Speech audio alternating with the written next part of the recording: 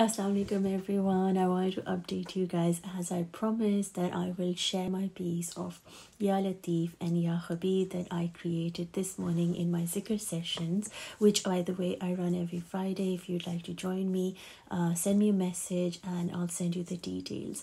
Now, every name that we create an artwork inspired by feels like you get one step closer to him and one step deeper within your own being.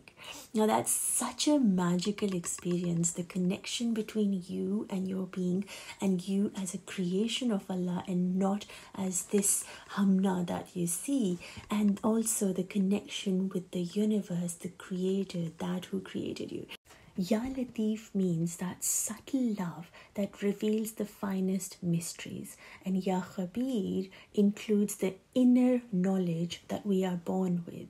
And so bringing the two together to get to that inner knowledge, we need this subtle love to get us through, to make us strong, to help us constantly, daily, every second, to get us and give us the desire to get to this knowledge. And when they merge together, you truly understand the meaning of Ya Latif and Ya Khabir.